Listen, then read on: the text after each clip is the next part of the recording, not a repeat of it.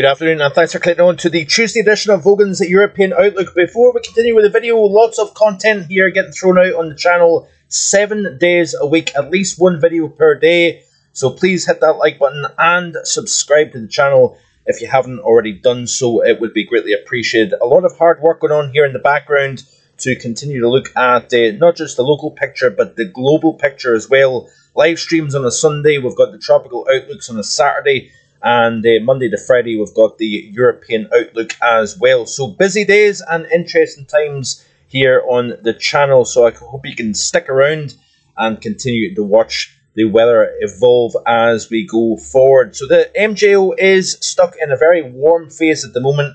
We are in phases 5, we're expected to go into phases 6. That would tend to promote more blockiness and possibly drier conditions for the UK. But also we've got the threat for flooding across parts of southern Europe as cooler air gets driven in with systems over that warmer than average Mediterranean Sea. But it is expected, as you can see here off the GFS ensemble, to rotate into the more interesting phases of 7 and 8 as we move towards the month of November. And it is all eyes on how this pattern evolves going forward. That is the big question. But at the moment, like I say, a very mild pattern. We've got a firmly positive both Arctic oscillation and North Atlantic oscillation. So this is the North Atlantic oscillation going from deeply negative to firmly positive, and the same for the Arctic oscillation, arguably even stronger positive. Look at this here, plus what, 1, 2, 3, 4, plus 5 sigma above the average line here. So that is quite the rise from a negative to what is nearly off the scale positive. And when you've got a very positive NAO, you've got a classic strong Icelandic low, and we've also got a strong Azores high pressure system, a firmly Atlantic driven system at the moment here within the Atlantic basin.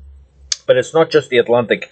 We've got a very mild pattern across the majority of the northern hemisphere, lots of low pressure across the top, and these strong subtropical ridges affecting both North America, Europe, and even many areas of mid-latitude Asia as well. So it promotes a warmer than average overall situation. And this is the rainfall projections of the ECMWF as a result of this upper air pattern, with deep lows up near Iceland, the strong high to the south, and we have got a threat of further significant flooding, unfortunately, for parts of the Mediterranean. Around the Balearics, for example, we've got some significant rainfall projected between now and Thursday, the 31st of October. We've also got it across northern Italy as well. Not as much rainfall for parts of Europe elsewhere. We've got very wet conditions up across the northwest of the UK here, as we've got our flow coming in from the west-southwest, and also it's captured over the high ground and exposure of the Atlantic across Norway, for example, also Iceland, an exposure of southwesterly flow. So it's these western areas that are susceptible to catching the biggest rainfall amounts over the next 10 days or so, and we've also got that threat, like I say, as systems undercut. If you start to build heights over the north of Europe, you start to see lower pressure in systems affecting more southern areas of Europe, and that really increases the flood threat. So I wouldn't be surprised, given what we've seen in the last month and a half or so, with several flood events affecting anywhere from northern Iberia, many areas of southern France affected by significant flooding in recent times, but also the Alps and northern Italy has been under the gun of extreme rainfall events. And the problem is, with a very warm Mediterranean, that residual fuel means that it doesn't take an awful lot to see more epic rainfall events. And I think that is going to be the threat as we move into the upcoming winter season overall. So you can see here, this is the pattern. 972 millibar low just to the east of Iceland, 1032 millibar high between the Azores and Iberia. That you don't get much more of a textbook positive NAO signal than that. So as we play through, we've got the legacy of Storm Ashley now faded as it's moved into Scandinavia here, and then we're left with this cool westerly airflow, very showery in nature, blustery showers blowing in on a very brisk westerly flow. And generally speaking, as we play through the next few days here, we're going to continue to see that flow coming in off the Atlantic. Around the top of that Azores high, we've got our flow coming in, but it's a fairly mild situation and setup here. And then as we move towards the middle portions of this weekend and towards the end of the week, notice here that heights are starting to come up. So we're going to start to see things settling down after what has been quite a turbulent weekend and beginning of the working week.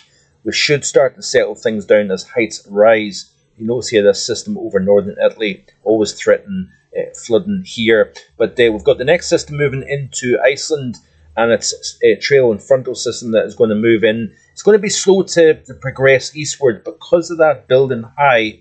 Notice the shift away from the region between the Azores and the Iberia, now moving into the central and even eastern half of the continent. And with southerly flow around this high, we're drawing our error in from the south. So if we look at the 850 anomalies here, you can see that we've got some fairly mild, warm conditions moving in from the south. So we're almost going back to what we've seen at the end of last week here with a dig and trough over the Atlantic, ridge over Europe. We're seeing our flow coming in from the south, and therefore we could see some, again, more unusually warm temperatures for the time of the year. Bear in mind that we are now pushing towards the final week of October, and that is quite a mild flow coming in from a southerly direction. Back to the overview chart here, and you can see that that system slowly but surely edges into the UK and Ireland, but then becomes stuck. According to the ECM, it becomes stuck over the UK. So this could be showers, longer spells of rain, and with little in the way of flow, that system is not going to move, particularly quickly eastward. So some of these rainfall amounts could start to mount up with that system becoming stuck between a high over the eastern continent and a high over the open Atlantic. So this is quite a blocky, stuck type pattern. Going forward, that area of low pressure then dissipates. We've got a frontal system associated with a 973 millibar low up near Iceland. That trailing frontal system will affect the UK as well, but it is generally focusing on the west and northwest of the UK. That's where the biggest rainfall amounts are likely to be. Then we get ourselves into more of a northwesterly flow, area of high pressure between Iceland and Scandinavia. Very strong area of high pressure, again regrouping back towards the Azores once again. And then you've got that kind of northwesterly showery regime here, but a rather somewhat innocuous pattern as we step towards the final days of October.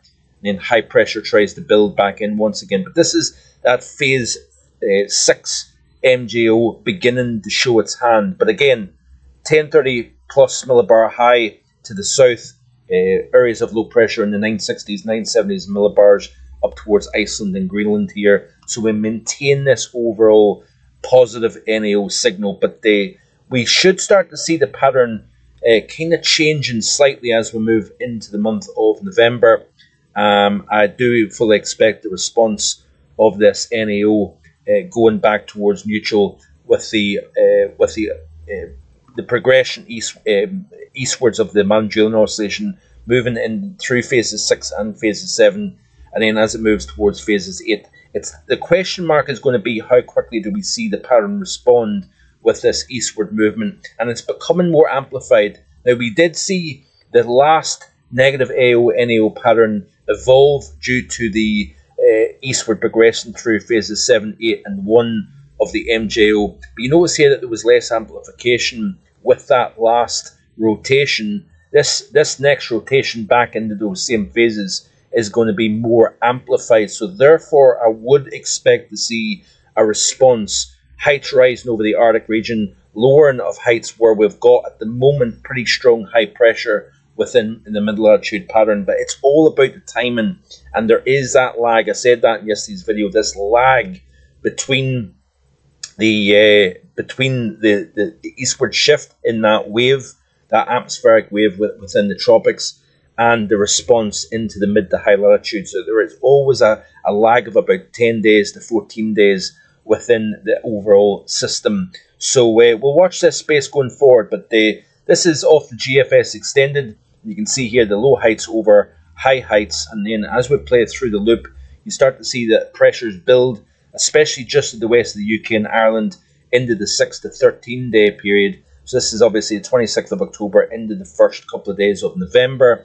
Still low heights to the north, but we're starting to see subtle changes. Notice here that the heights are starting to come up over Greenland, and then eventually they start to go to positive heights over the top here. So we're reversing the overall pattern, but exactly the exact details of that is going to be still open to question here. But we've got generally a negative over Alaska. We've got positive heights now starting to build over the anywhere from the eastern United States up into the Canadian Arctic, over Greenland. But again, the modelling, I think, is going to be slightly sluggish to see an evolution of colder, because quite often what happens is the models can be slow to see exactly what's going on within the tropics, and therefore it struggles. It's starting to see heights rising. We're seeing the reversal between low heights versus high heights. Those high heights are starting to come up over the top here, but notice it's still seeing ridging over eastern North America and ridging over Western Europe here.